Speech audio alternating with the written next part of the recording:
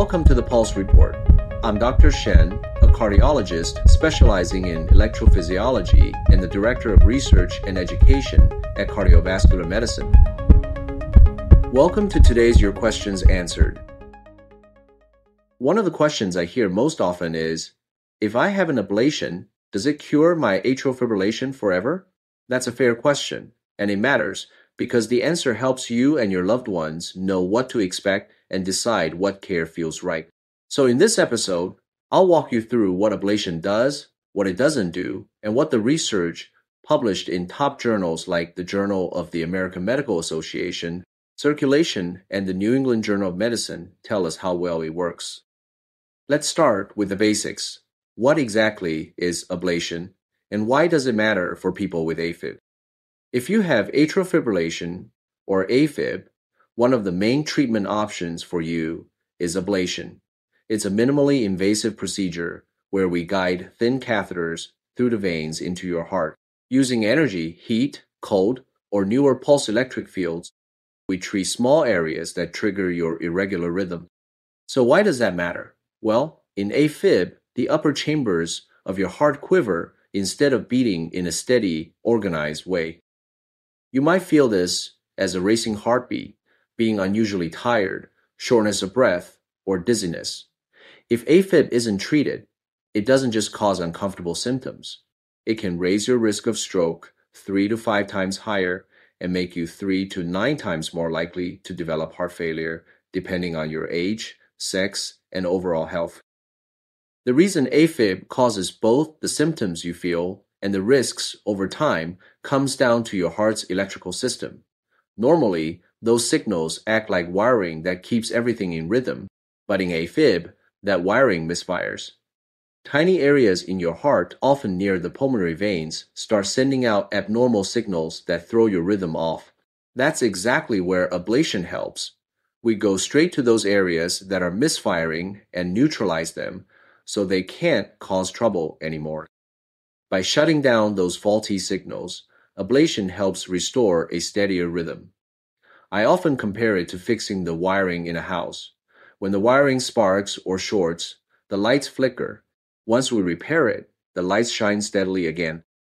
And with ablation, we don't rewire the whole system. We just shut off the tiny switches that are misfiring so the rest of your heart's electrical flow runs smoothly. Now that we've talked about what ablation is and how it works, let's get to the big question. Can it cure AFib for good? Here's the honest answer. Ablation often provides long-term relief, but it isn't always a permanent cure. Let's take a closer look at what the research shows. One of the biggest studies we have is called the CABANA trial.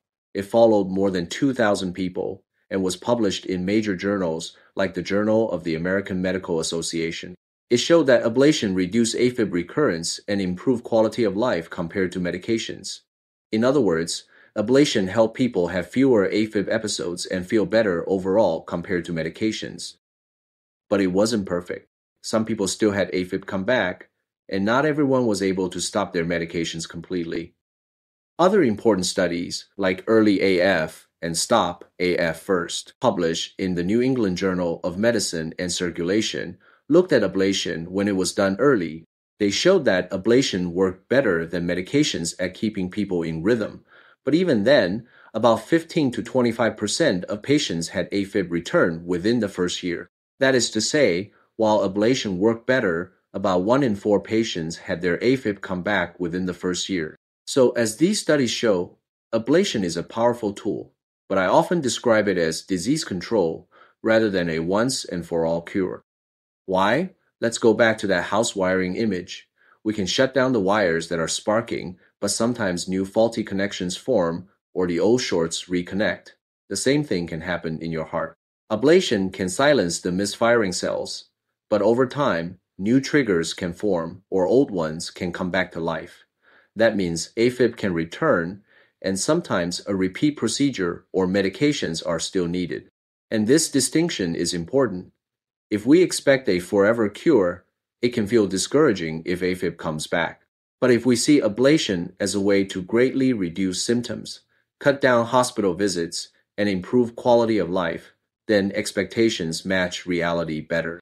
and I've seen that difference firsthand. Patients often tell me after ablation, I can finally walk up the stairs without feeling winded, or I have the energy to play with my grandkids again. That's the kind of change that really matters. The research echoes those experiences. Studies published in Heart Rhythm and the Journal of the American Medical Association show that successful ablation doesn't just ease symptoms, it may also lower the risk of heart failure progression and even reduce strokes.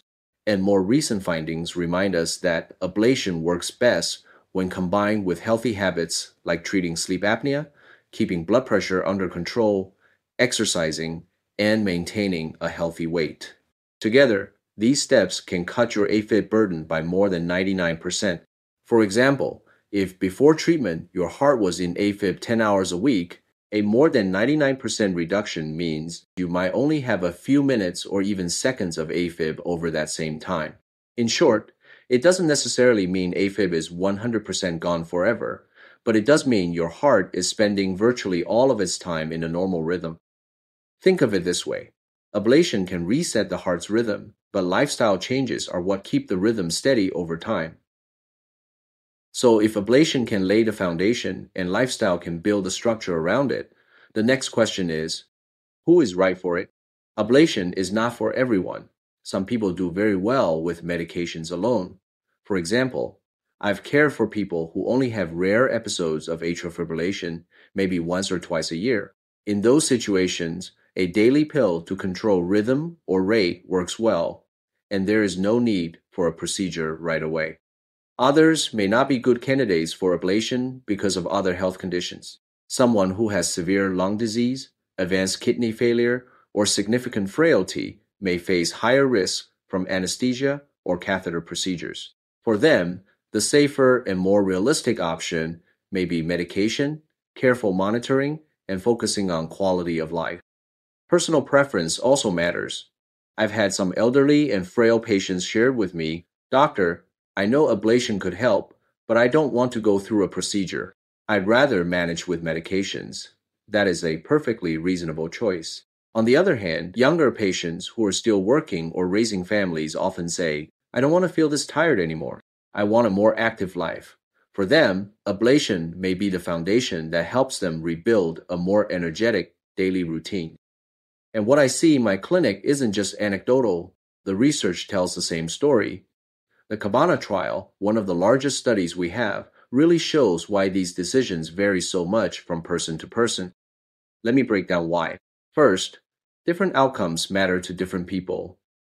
In Cabana, ablation clearly helped people feel better. Patients reported fewer palpitations, less fatigue, and better quality of life. But when it came to living longer or avoiding major events like strokes or heart attacks, ablation didn't show a big difference compared to medications. If your top priority is day-to-day relief, ablation delivers. But if your main concern is survival, the evidence doesn't show ablation gives an overall advantage. Second, patient preferences differ. Cabana found that more than a quarter of patients who started on medication ended up crossing over to ablation within 5 years. Why? Because many still struggle with symptoms or side effects from the drugs. Some people are fine taking a pill every day, but others would rather have a procedure if it means fewer AFib episodes and less disruption to daily life. Third, patients themselves are not all the same. Cabana included people of different ages and with different types of AFib. The results suggested that younger patients or those with fewer other health problems may get more benefit in terms of symptom relief and fewer hospital visits. But for older patients with more advanced conditions, meaning things like long-standing AFib, heart failure, or multiple other medical issues, the difference between ablation and medications was smaller. Taken together, the evidence makes one thing clear. Ablation isn't one size fits all. The Cabana trial shows us that ablation can be life-changing for some, but not everyone needs it or wants it. That's why the decision really depends on your own priorities.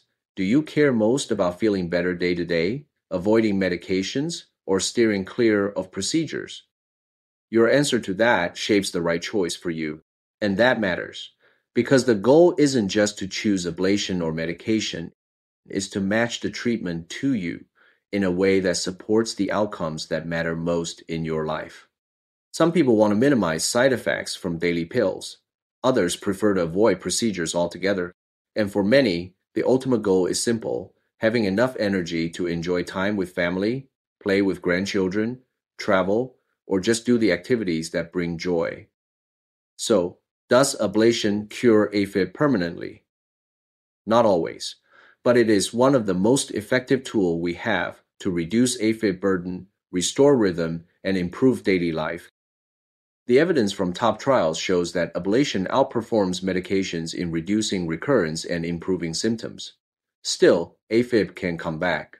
That's why ongoing care, lifestyle changes, and shared decision-making are so important. The bottom line is this: ablation is an important option, but the decision is personal. It depends on your goals, your life, and your loved ones. When it comes to ablation, think of it this way: it can give you the foundation, a reset, but it's the structure you build on top with daily habits and medical follow-up that keeps everything steady and strong over time. If you found this episode useful, please share it with a friend or loved one who might benefit. And if you've got more questions, drop them in the comments. I'll answer them in future episodes. Don't forget to subscribe for clear answers to your heart health questions. Thank you for listening to the Pulse Report. I'm Dr. Shen, and let's keep your heart and your life going strong and in rhythm.